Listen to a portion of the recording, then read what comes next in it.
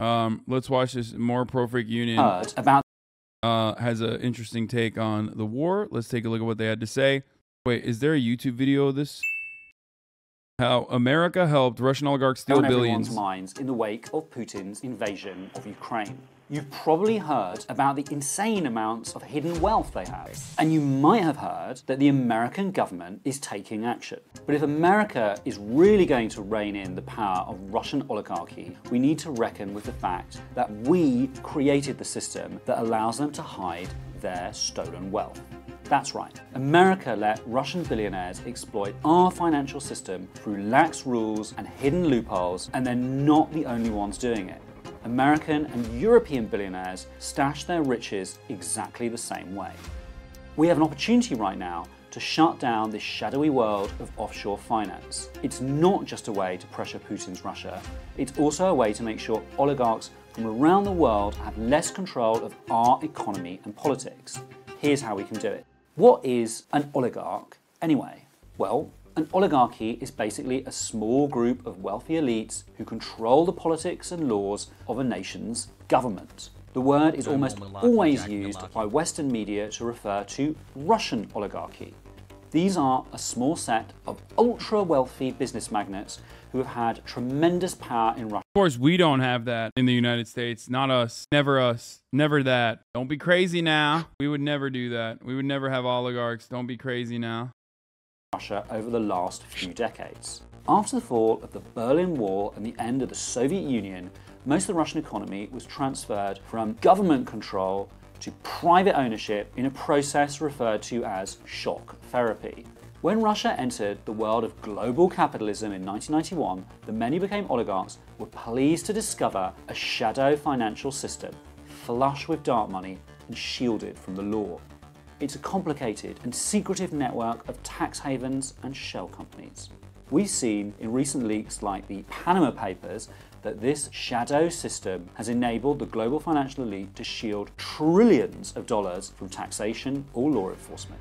But here's the thing, it was European and American bankers, lawyers and lobbyists that built this corrupt system in the first place. Russian oligarchs hide their wealth in the shadows, and we were the ones that turned off the lights in the first place. They take advantage of American and European laws which allow corporate owners to set up companies with virtually no disclosure requirements. In fact, more than half of Russian billionaires' wealth is stored abroad. Oligarchs purchase high-rise apartments in Manhattan and London to launder their money. Billions of dollars of dirty money pouring into places like London and New York has contributed to making homes unaffordable for working people and turned housing, which should be a human right, into an accounting unit for Kremlin money launderers. That's why you may have noticed in the news that the mega yachts being seized in the last few weeks were located in places like Barcelona, the French Riviera, and the Maldives. These yachts. Remember those papers and all we could talk about is how much you make? Yeah, because Twitch people are fucking brain rotted, dude. No one gives a shit. Trying to fucking target like the mega wealthy who completely control the planet it'll make you feel powerless, okay? But Twitch streamer Rich, that's a good one. Oh yes, buying a $42 million apartment contributes to homelessness. Wait, what? You think Russian oligarchs or just oligarchs in general do not contribute to homelessness? The fuck do you mean? Limo, yeah, I'm sure Russian oligarchs are the reason housing isn't affordable. What the fuck? Yes, dude. Yeah, exactly. Not just like Russian ones. No, all oligarchs are the reason why housing isn't affordable. All capitalists, they buy housing as a commodity, as an investment vehicle. It's like, hey man, listen, I'll only criticize capitalism if we do it from a point of view of ethnic background or race or creed, okay? I'm not doing it for any other reason. How are oligarchs any different than a top 100 CEO? They're not, you fucking weirdo. That's the whole point. What do you mean? What? That's what I've... Did you hear me being sarcastic? I think I was being serious. What the fuck? That was my point. What is going on? What's happening right now in the chat, dude? Hello. All billionaires are oligarchs. America is also an oligarchy. What is going on? There's no difference functionally between a Russian oligarch and an American one, okay? People make it seem like the Russian oligarch controls large swaths of the Russian economy, whereas like the American one doesn't. No, the American one does too. What the fuck? Wealth. The oligarchs also use Swiss bank accounts to hide their money, up to $150 billion worth, according to an estimate from a leading Swiss paper produced this week. At the end of the 1990s, after Russian oligarchy had taken hold, a strongman emerged, Vladimir Putin. Putin came to power with the support of Russia's oligarchs. Yeah, but lack of housing seems like the main problem to me. Is it not enough housing to go around? First and foremost, even if you're like a straight fucking yimby and you think it's the lack of housing, okay? Who is controlling the supply of housing? You think it's the big bad government?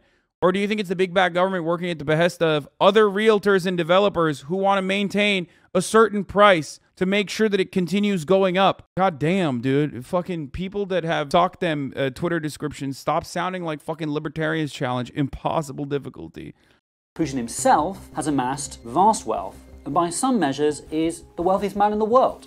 Putin has reportedly spent $1 billion to build himself a 123,785 square foot palace, which is nearly double the size of Buckingham Palace.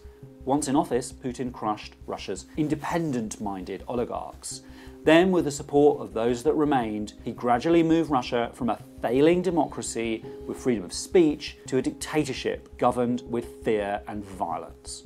Once, Putin worked for the oligarchy. Now, the oligarchy works for Putin.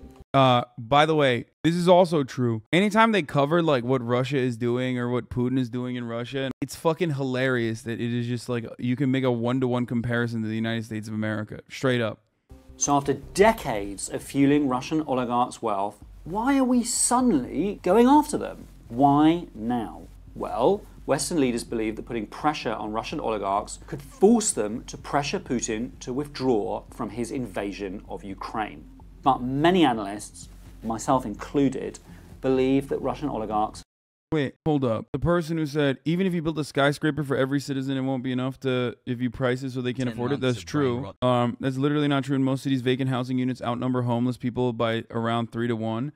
I agree, certainly. I understand and agree with your point. Yes. Also, vacant houses that people sit on because, again, it is considered an investment vehicle and it's cheaper to just sit on vacant homes and Airbnb it out rather than actually fucking sell it, okay? Or even rent it out, as a matter of fact. Ultimately, you can just cash out on that investment years down the line because it's an asset that's constantly appreciating.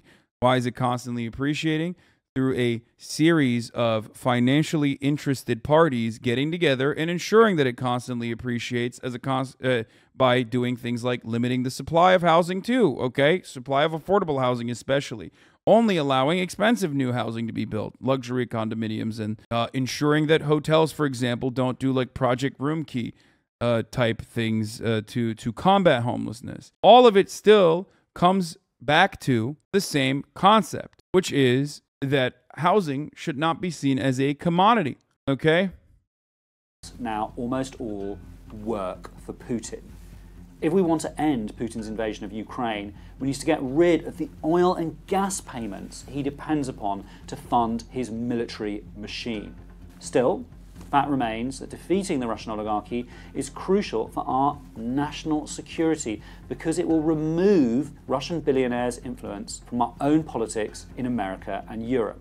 Putin and his oligarch allies. But there's no one the American oligarchs work for, right? Like how Russia's work for Putin. The American oligarchs just work for themselves. They work for capitalism and the sanctity and maintenance and continuation of capitalism. A system that has rewarded them so greatly that their great-great-great-great-great-grandchildren no longer have to work, okay, if they don't want to. It's class solidarity demonstrated every single day in front of your eyes, except the only class solidarity that is acceptable is billionaires and millionaires and capital owners and even small business owners as well. A false sense of class solidarity with bourgeois can also be seen in even workers that have a 401k, okay? Let me rephrase, Russian oligarchs do not materially contribute to unaffordable housing. Inflation and policies set by HUD, FHA, and FHFA contribute to unaffordable housing. I say this is an employee of one of those organizations. I mean, I think you're missing what I'm saying. What I'm saying is it's the top of the fucking hour. And as an oligarch of the American variety, I'm going to serve you a 60-second ad. Here's the 1-minute ad break now. Okay, so the American government does not work for the interests of the citizen. The American government is set up and continues to work for the interests of capital owners. So when the American government does something, it's not necessarily the fault of like this individual entity called the American government operating at their own on their own volition. That's just a theory. That's just a false notion that helps us sleep at night, make us feel like we actually have a say in this process. When the American government does something, it is done with the express purpose of benefiting capital owners and their material interests. Okay? They are the ones who built this government specifically for this purpose. That's it. Have been funding a network of right-wing parties and movements that incite racism, oppose democracy, and spread climate change denial. They leverage cultural power by sponsoring iconic American institutions like the Metropolitan Opera and Carnegie Hall to legitimize Putin's... Mark Fisher, the actual ruling class propagates ideologies of individualism while tending to the act as a class. The duped servants of the ruling class does the opposite, lip service to solidarity and collectivity, while always acting as if the individualist categories imposed by power really hold. Regime, and they have teams of lobbyists and lawyers to influence our lawmakers.